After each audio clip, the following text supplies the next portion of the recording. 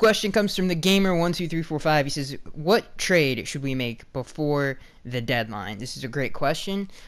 We know for a fact that there are 4 players on the market right now. We have Dwayne Brown, the tackle from the Texans, T.Y. Hilton from the Colts, Martavis Bryant from the Steelers, and Eric Ebron from the Lions. Now, Martavis was rumored to be off of the trade block. Mike Tomlin obviously gave a press conference regarding Martavis Bryant's status and basically said that he's not on the trade block. But after Juju Smith-Schuster's great game that he had on Sunday night, I think they're going to be a little bit less reluctant to trade him. So I would assume he's on the block.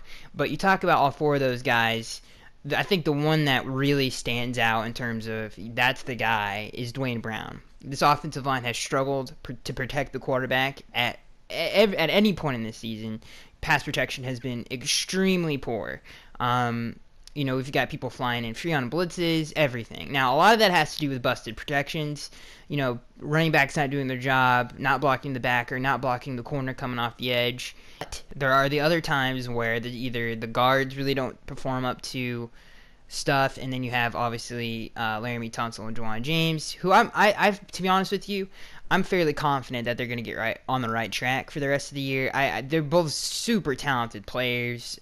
I feel like they will get on track, but I think where the Dolphins need is a guard to help them in the running game, to help them in the passing game, to give Jay Cutler more time because he has less pressure coming up the middle at him. I think that'll help a lot. So Dwayne Brown can play guard. That would be an interesting trade. Dwayne Brown is definitely at the latter stages of his career, so I would be reluctant to give up somebody who's younger, who's got more promise, who might be able to develop into something really, really good, because you're only going to have Dwayne Brown for maybe a couple more years, if that, and especially since the offseason is coming up, I don't see him staying on the football team for that long.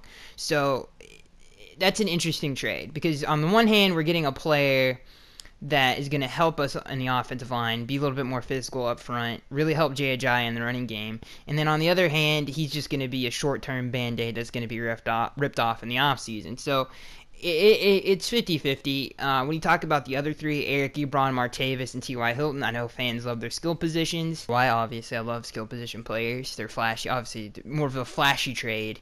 Eric Ebron has struggled with his hands throughout his career. He's a good route runner. He does his job well. But when he's open, he just doesn't catch the football.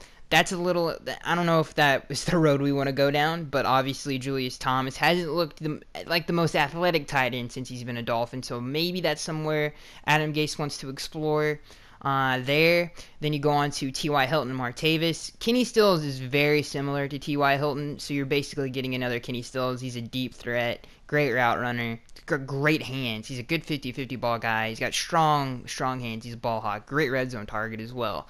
He might be an area that Adam Gase goes down because he definitely wants more consistency at receiver, and right now we're not getting it. So that might be a good road to go down. And then when you look at Martavis, I think he'd probably, out of the skill positions, be the best one to trade for because he gives this Dolphins offense a different type of a player. T.Y. Hilton's very similar. He's a smaller guy. He's very similar to Jarvis and Kenny, and he mostly plays in the slot. So you don't really want to have 2 great slot receivers on one team. I'd rather have another dominant outside receiver, and Martavis is capable of doing that. Now, the locker room issues, that's a whole nother deal. But again, I think Dwayne Brown would probably be the more likely one, the more realistic one, even though you could make an argument that nothing's probably going to happen. But apparently the rumors are the Dolphins are active in trade talks. Now, it depends on what the trade is for. The other rumor is that the Dolphins are not willing to give up draft picks, so it's going to be a player-for-a-player exchange. But again, I think the best trade would probably be Dwayne Brown from the Texans. In terms of skill positions, if you're looking for that, Martavis, I think, is the best receiver to go with. This question comes from Ronald. He says, what do you think the starter changes on offense will be? So if you guys don't know, Adam Gase said there are going to be significant changes along the offense because of the lack of preparation and our best players. So it's going to be interesting to see what those changes are. This is a great question. I would like, Ronald makes a great suggestion down in the comment section below. That's probably the perfect answer for this, is Isaac Asiata. Isaac Asiata in the draft was projected to be a second-round pick. He comes from Utah. It comes from a pro-style offense, which means that he gets blocking schemes on the next level. Most of these guys come from spread offenses, and the translation to the NFL is really, really hard. So that's why you see most of the offensive linemen come from the Big Ten and places like that run pro-style offenses, because they get it when they translate to the next level. So Isaac Asiata comes from that. Obviously, Utah is infamous at this point for producing very, very, very, very talented players that come to the NFL.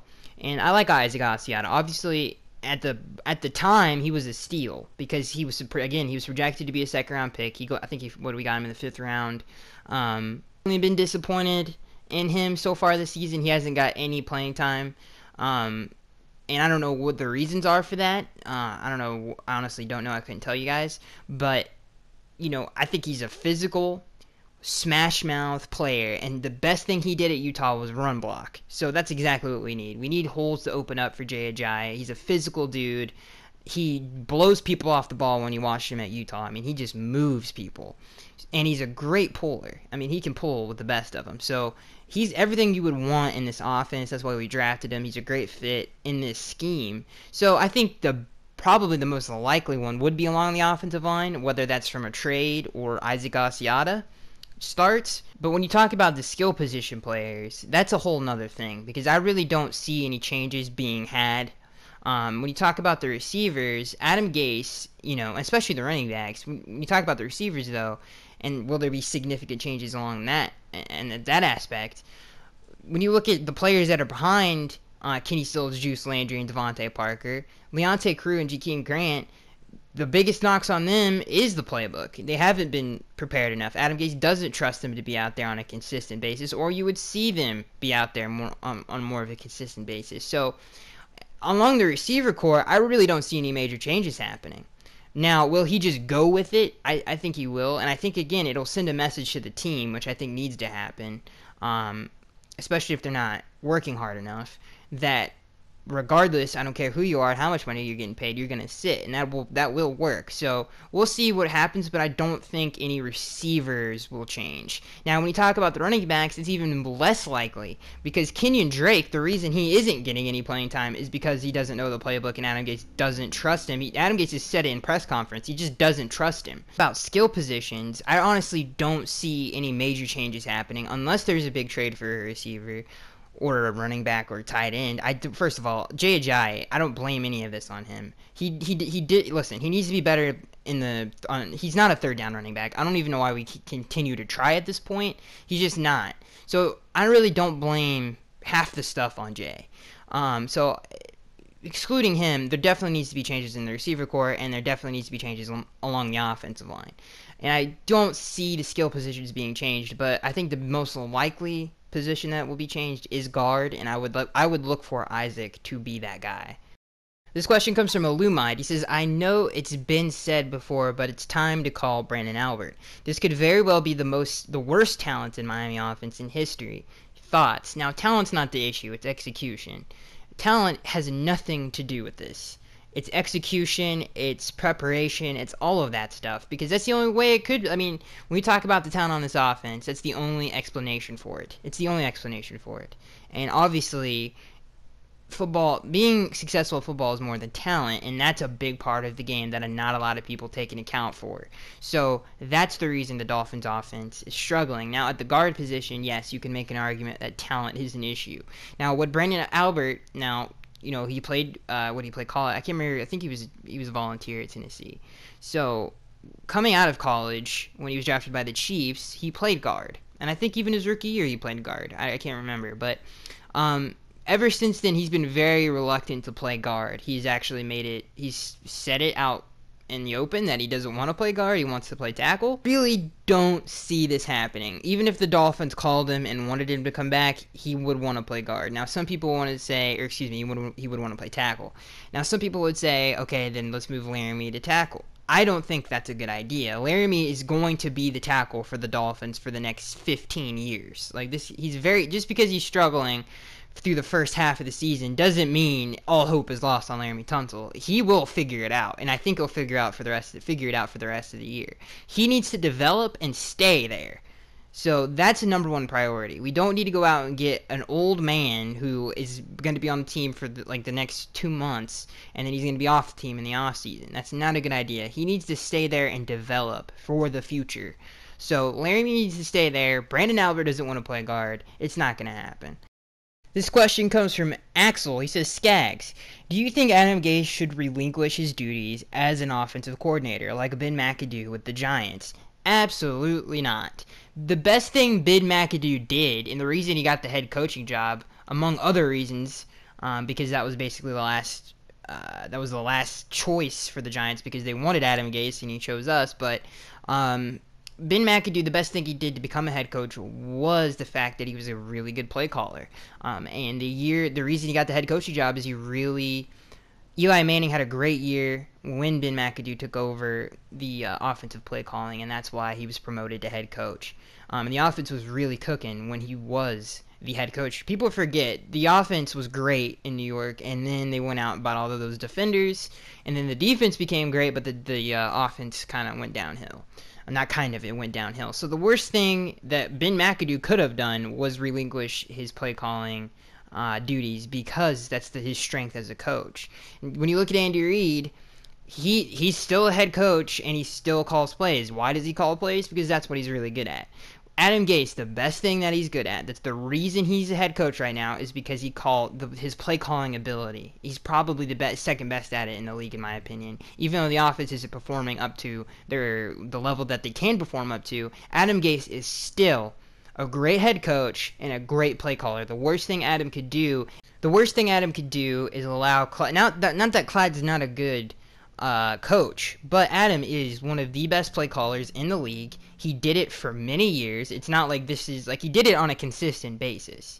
This has to do with the players. This has to do with them, and Adam Gase needs to do what he thinks is right. He has made too many compromises in terms of the players not understanding his scheme. He's made way too many compromises. He needs to put the players in there that understand what he's doing and that can execute the play that is called. When that happens, this offense will get back on track. It has nothing to do with the play calling. This question comes from 11. He says, Adam Gase has mentioned for the second time this year that he had to simplify the offense because key players on the team are not taking their work home and not studying the offense. Is it a football IQ issue or having a young team that leans too much on their athleticism instead of zeroing in on the details? I think when you look at all the players on this team, they're so talented and they've had so much success in the past. When you talk about Jay Ajayi, who just exploded last year. When you talk about Juice Landry, who's been a very consistent player over his tenure here in Miami. When you talk about Kenny, who had a lot of success in New Orleans.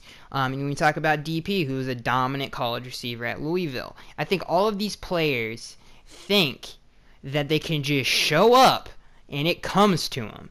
When you make the point that they rely too much on athleticism, I don't think it's too much on athleticism. I think they just sometimes, football, again, not to get into the weeds of this, but football is more than just being a great athlete. Football is it takes a lot of mental toughness, and you have to be a smart human being to play football at a high level. Is Steve Largent, who's not athletic at all and could barely make a football team, but you can understand what beats zone coverage and what beats man coverage, and you can work on your technique and be a great player in this league. Same thing with Wes Welker. He wasn't gifted, he wasn't tall, he wasn't fast.